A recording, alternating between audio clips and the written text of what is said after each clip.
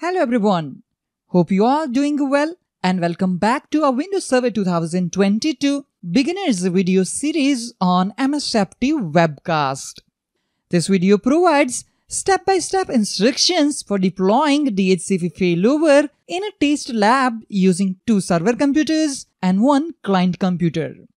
A DHCP failover in Windows Server 2022 is a way to ensure that DHCP service is always available to clients. If the DHCP server fails to release IP addresses to the clients, the entire network fails.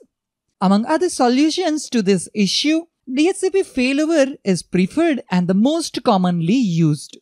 The way it works is that we have 2 DHCP servers working together. In case one fails, we have the second one who provides the service. First, let's understand the test lab we will use in this video. We have single domain Active Directory forest named msftwebcast.com. We have 2 Windows Server 2022 domain controllers. The FQDN of this domain controller is srt22-dc01.msftwebcast.com. Let's go to our second domain controller. The FQDN of this domain controller is srt22-dc02.msftwebcast.com.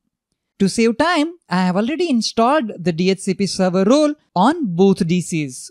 Both DHCP servers are authorized in our Active Directory. I have already created a dedicated video on how to install and configure DHCP service on Windows Server 2022. The link to the video is provided in the description section. Please check out the video for more information. Let's start by creating a new DHCP scope and configuring DHCP failover on it. Click on Tools and select DHCP. Maximize the DHCP Management Console. Expand server name and expand IP version 4. Right-click the IP version 4 and select New Scope. Click Next. Type a name and description for this DHCP scope. Click Next. Type IP address range for this DHCP scope. Start address will be 172.168.73.1 and the end IP address will be 172.168.75.254. The subnet mask is going to be 255.255.252. Click Next. Click Next. Set up lease duration as per your requirement. I'm going with the default lease duration, which is 8 days. Click Next. Click Next to set up DHCP scope options. Add default gateway's IP address. Type 172.18.72.1 and click on Add. Click Next. Already DNS server's IP address information is configured as this server is domain controller. Let me remove this DNS server's entry. Let's click Next. Click Next again. Click Next. Click on Finish to create a DHCP scope and activate it. We have successfully created a DHCP scope on our DHCP server and the scope status is active. The next step will be to configure DHCP failover for this scope. Right-click on DHCP scope and select Configure Failover. Select All checkbox is selected. This will configure DHCP failover on all DHCP scopes. You can change this as per your requirement. Click Next. Now choose the partner DHCP server using the partner server box and add server button.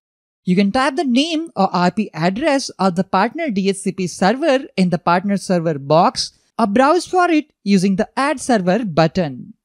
Type srt22-dc01.msftwebcast.com and click Next. Type a name next to relationship name or accept the default name that is displayed. I'm giving name MSFT DHCP Failover. Leave the default settings for maximum client lead time. Next step is to specify the DHCP failover mode. We can use one of the load balance or hot standby mode.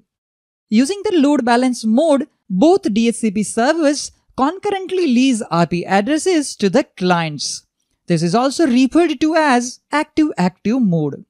That means both DHCP servers are active at the same time. They share the DHCP scope with one another, and each one leaves IP addresses to a specific number of clients in the network.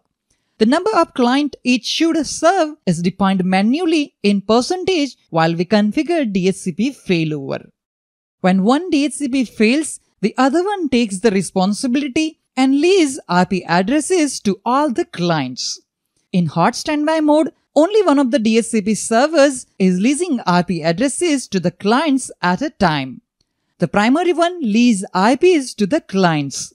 The secondary one is in the standby mode and updates itself with a replication of the records from the primary server. The secondary one steps in only when the primary servers become unreachable or crashes for any reason. This mode is also referred to as active-passive mode. That means only one DHCP server is active at a time. By default, load balance mode is selected and we will choose it. As we have discussed earlier that we can specify the percentage of load that each server takes on, which is normally 50-50. You can adjust it as per your requirement. Next, enter shared secret to enable message authentication. The shared secret password is used to secure the replication of DHCP database information between both DHCP servers. Now, let's click Next to continue. On this page, we can see a short summary of our configuration. When ready, click on Finish to complete the configuration. Verify that failover configuration was successful, and then click Close. The DHCP failover configuration on DC2 is completed successfully.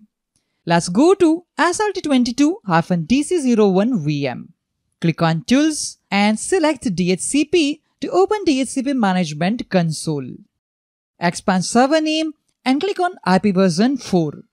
Verify that the same DHCP scope configuration that is present on DC2 is now also present on DC1. Under failover relationship, we can also see the name of our DHCP failover relationship, which is MSFT DHCP failover. Right-click the DHCP scope and click Properties. Click the Failover tab and review the information displayed on Failover tab. Verify that normal is displayed next to state of the server and also next to state of the partner server. We can also see load balance percentage, which is 50-50 in our example. Let's click on OK. We can also edit or delete the failover relationship. Right-click IP version 4 and select Properties. Go to Failover tab, click Edit and review properties of the failover relationship that are available to edit. From here, you can view or edit existing DHCP failover relationship. I'm going to click OK to close the properties window. Let's click OK. Let's click on Address Leases, and we have one DHCP client computer who got the IP address from our DHCP server. Let's go to our client machine. This Windows 10 client is set to obtain IP address automatically from DHCP server. Right-click on Start menu and select Windows PowerShell. Type command ipconfig/all and hit Enter key. Note the DHCP server that is currently assigning an IP address configuration to this client. The IP address of the DHCP server is displayed next to DHCP servers. In our case, currently SRT22-DC02 DHCP server is assigning an IP address to this client. For testing purpose, let's stop the DHCP server service on SRT22-DC02. Go back to SRT22-DC02. Right-click on server name, all task, and then click on Stop. This will stop DHCP service on our server. The DHCP service is currently stopped on DC02. Let's go back to client computer.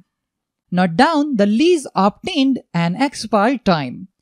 Type command ipconfig/renew and hit Enter key. Wait for DHCP server to renew the assigned IP address. Remember, the DHCP server service is not running on DC02. We got the IP address from the DHCP server. Now type command ipconfig/all and hit enter key. Again check the DHCP server's IP address. This time it should be DC01 172.18.72.50. This is the IP address of DC01. Now most important part, check the lease obtained time. It should be same as the earlier. Let's check that. Lease obtained time is 435. We can see it is the same. Match the IP version for address as well. It is 172.18.73.1. This means DHCP failover on Windows Server 2022 is working as configured. To test DHCP failover relationship, we have stopped the DHCP server service on one of the DHCP server and perform IP address renewal process on our client computer, which was obviously successful. The client was successfully able to renew the IP address from the second active DHCP server. So we can safely say that we have successfully configured and tested DHCP failover on Windows Server 2022. That's all for this video on how to create and configure DHCP failover on Windows Server 2022. I hope you found this video useful. Please let me know in the comment section if you have any questions or suggestions.